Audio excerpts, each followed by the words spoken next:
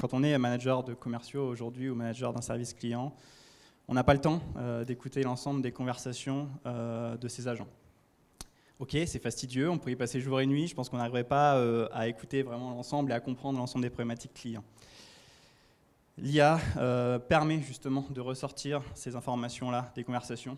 Les conversations, c'est quelque chose d'hyper important pour le client, les conversations avec ses propres clients. Donc nous, ce qu'on a fait, c'est on s'est dit, ok, les MP3, donc les enregistrements des conversations, attention, vous n'avez pas le droit d'enregistrer l'ensemble des conversations, etc. En tout cas, ces MP3 sont des boîtes noires pleines de richesses pour le client. Il faut arriver à sortir des informations pertinentes de ces enregistrements et, comme tu disais, le pousser dans le CRM.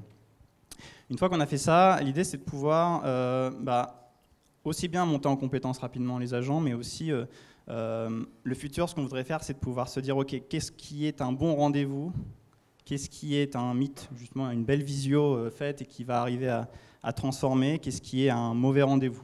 Quand on aura réussi à classifier justement ces différents cas, on pourra se dire ok et faire des prédictions en se disant je pense que mon pipe commercial va signer à hauteur de temps.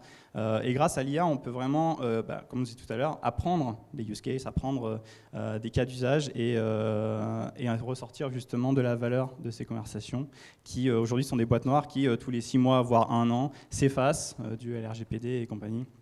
Là, ça permet vraiment de ressortir de l'information de ces enregistrements et les pousser aux bons endroits pour garder cette information-là et toujours mieux servir les clients, parce que c'est pour eux qu'on fait ça. C'est ce que vous appelez Empower? C'est ce qu'on fait sur Empower, qui est notre solution d'analyse conversationnelle sur Ringover.